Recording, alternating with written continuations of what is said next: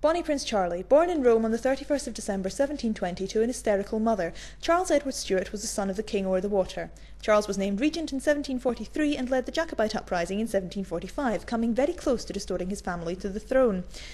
Edinburgh, Carlisle and Derby fell to the Jacobites before government spies told them that a huge army guarded London. Charles decided to turn back and retreat to Scotland. Government troops followed until the chase ended in disastrous defeat at Culloden. Bonnie Prince Charlie fled Scotland, sometimes disguised as a woman, which was apparently quite unconvincing. He lived in exile with his Scottish mistress, but the relationship deteriorated due to his heavy drinking. He died in Rome on the 31st of January, 1788.